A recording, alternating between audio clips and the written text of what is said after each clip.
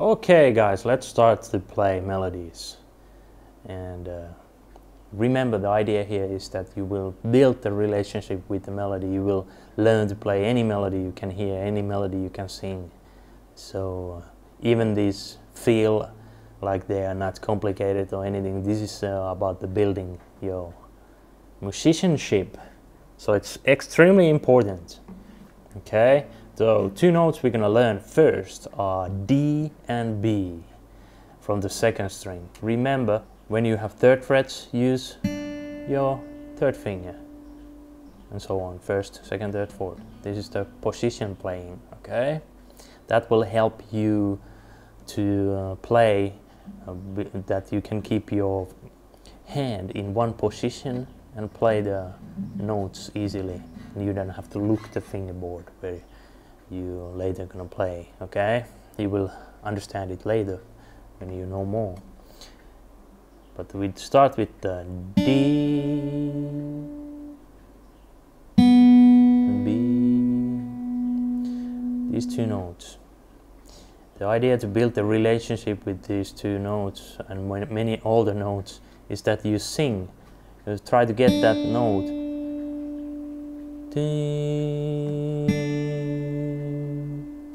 And the second note. And then the easier it is to build the relationship with the notes is to sing some lyrics, some songs which are familiar. This interval has also a name. It's called minor third interval, where we have three seconds, three of the half tones. All these names, all the theories are important also. It's nice to know all the names and all the academic things around, but those are not the most important thing. So we are doing here the minor third interval.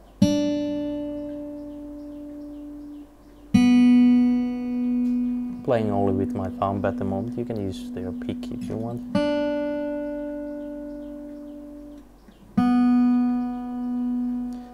And in every melody, it's important to make the melodies sing. And usually the singers don't take don't breathe between every second. Or it's called phrasing. Singers don't breathe. They don't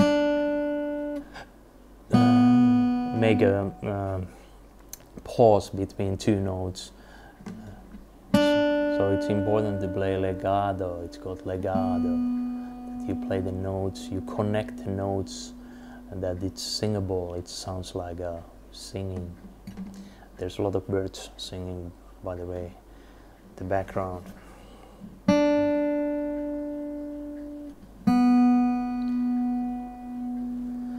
And you can also play with index and middle fingers. Okay, like I said, it's nice to have some lyrics. So we can have these two words between these notes. Can you?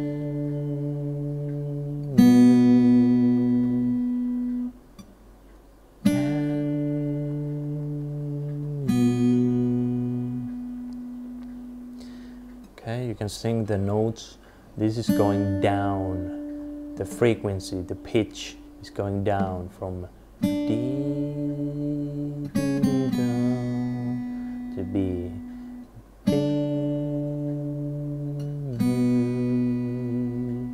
You can sing from the U also to can you, can